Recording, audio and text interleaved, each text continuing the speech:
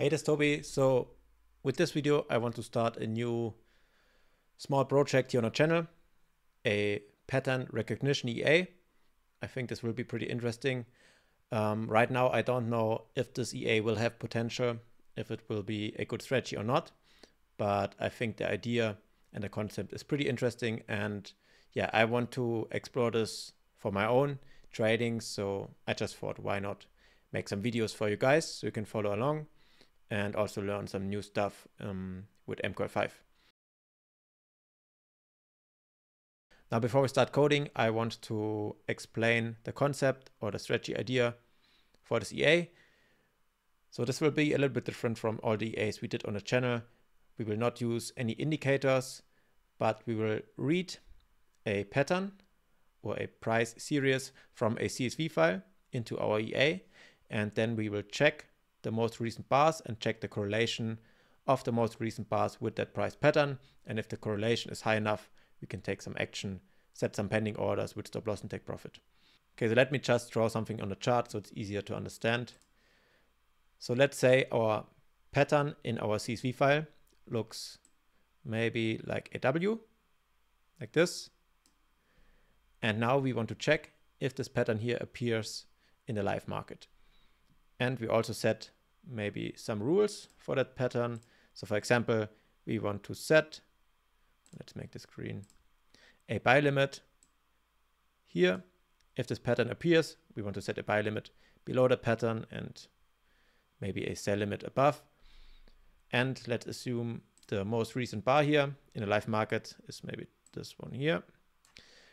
So now we can see the most recent bars, they also look like a W, like our pattern. So for this, the correlation will be pretty high. And now at this point here, we will set a buy limit here below our pattern. And we will get a buy entry, of course, here. Of course, this is a perfect example, but yeah, that's the basic idea of that EA. So the first step would be to write the pattern we are looking for in the live market into a CSV file. So let's switch to the editor and we start coding. So I will use Visual Studio Code to create this EA. You can also use the default meta editor. If you want to know how to set up Visual Studio Code for MQL5, I already made a video about this. I will link it up here. And now to create the file, I will switch to the default meta editor because then we have a template with some predefined functions. So let's go to the trading platform, open the default meta editor, and here in the expert folder under YouTube, I will right click and create a new file. Expert advisor template, next. Now the name, let's name this EA pattern recognition EA. Yeah, for the copyright, I will just write just for trading and also my website.com.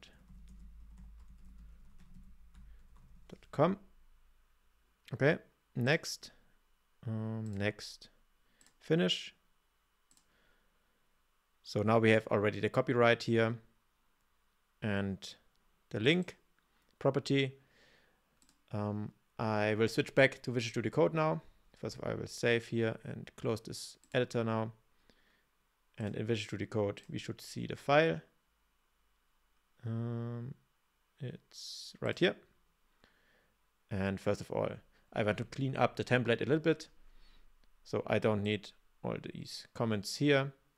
I just want to write a comment here for properties and close this comment section here like this. Then we have the copyright, the link, the version, and yeah, next I want to move these brackets here, the curly brackets, after the name of the function and delete the comment here. Move this to the left, some space here, some space here. That's just personal preference. Yeah, how you like to style your code basically. And I will also delete the last line here. Okay. Let's save this file and let's also compile. Make sure you don't have any mistakes. And now we can do the next comment section, which is for the include files. So I will copy these properties here, paste it here, change this to includes. And here we want to include the cTrade class for all the trade operations later, and also the position info class. So let's write hashtag include here, and the path is trade and then slash trade.mqh, and the second one is include also trade and slash, I think it's position info.mqh. Okay, let's compile again. Perfect. Next comment section will be for the inputs of the EA. So I will just copy this here again, paste it, change this to inputs. And so the first inputs, let's maybe create a group here. So we can write input and then group. And let's just add a divider here, a few equal signs, and just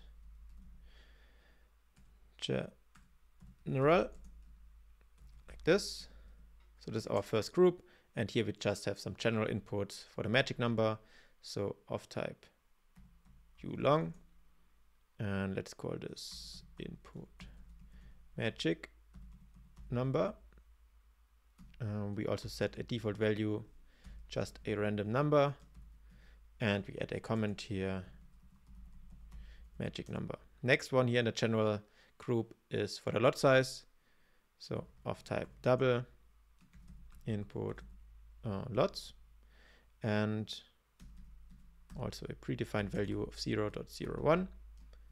So the smallest lot size, and we add a comment here, lot size. Let's align this like this. Let's compile. Make sure you don't have any mistakes. And yeah, that's it for the input section for now. And I just saw that I messed up here my link to my website. Trust full trading. Okay.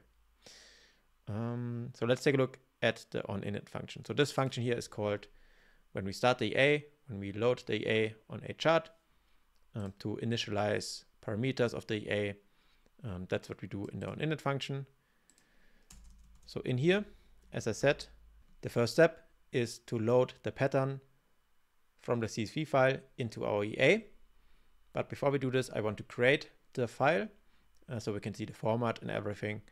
So for this, I will go to the MetaTrader 5 platform, and here I will open the symbol list, Control U, and let's say we use euro-dollar as an example here. So I will go to the bar tab, select euro-dollar here, maybe 5 minutes, and select a short time window here. So if I click request now, I only have a few bars here. So let's say this is our pattern we want to save into a CSV file. So for this, I can just click here on export bars. And yeah, I will save this first of all on the desktop and name it just pattern.csv. And CSV always stands for comma separated values. It's pretty common if you work with price data. Let's save this on my desktop, and we can close the symbols list now. And let's see, we have a CSV file here. If I open this, we can see the data. So this is our pattern. We have date, time, open, high, low, close, tick volume, volume, and spread. I think we only need the close prices here, but yeah, it's just pretty convenient to do this from the MetaTrader 5 platform. If you want to use a new search pattern, we can just look at a chart and then get the data into a CSV file like this. And I also want to move this into the MQL5 sandbox because it's not that easy to access files outside of the MQL5 sandbox. So I will cut this here, go to the MetaTrader 5 platform and open the data folder. And here I will just go to the MQL5 folder, here to the files folder and paste it here. I already have a file called pattern CSV file here, so I'll just replace it. And I can see the file is now here. And this is the pattern we use to search for new patterns or for a high correlation in the live market. So let's close this window. And now we can go to the code again. And now the first step is to read the CSV file and get all the close prices of that file into our EA. Okay, so let's create an array where we can store our close prices from the CSV file. For this, I will create a new comment section here after the inputs. And I will just call this global variables. Like this. And here we declare a double array called pattern. It's a dynamic array because we don't know the number of bars yet. Okay, and now down init, we will write a function call, maybe inside a if statement here. So if load pattern fails, we also want to return init failed here. And let's also add a comment here, load pattern from CSV file into global pattern array. So that's what this function is for. So let's write this function, and I also want to change the tab size here to 3, not 2 spaces. So let me change this real quick. Settings, tab size. Okay, it's already at 3 here. And the workspace 2. Okay, I don't want that.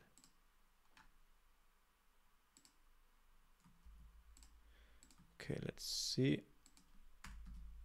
Yeah, that's better. 1, 2, 3. Okay, sorry for that.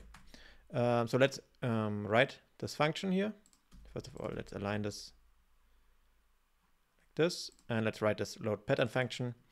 For this, I will copy a comment section, and I will go here after the on tick and change this comment to custom functions. And here we will write our load pattern function. So the return type is Boolean, load